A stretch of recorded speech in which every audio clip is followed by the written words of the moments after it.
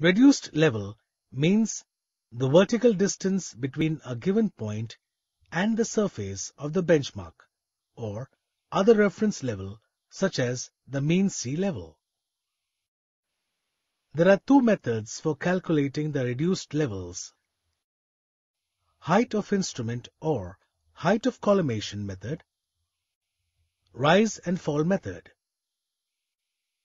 In the height of instrument or height of collimation method, you measure the height of the instrument at every station.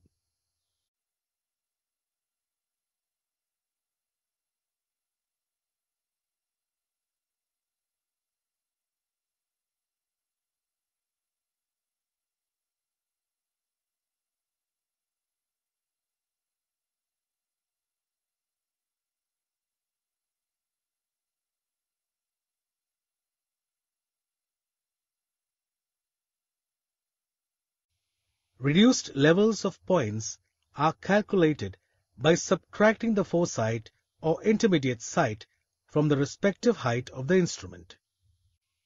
The difference of the sum of backsights and the sum of foresights must be equal to the difference of the last reduced level and first reduced level.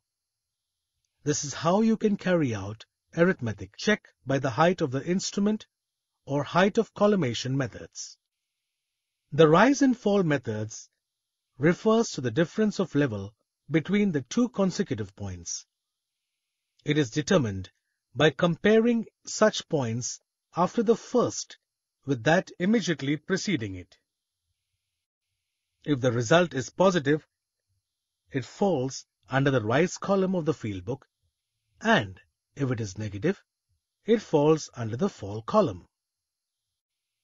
When you have all the readings in your field book, you need to calculate reduced level by subtracting the fall from reduced level of preceding point.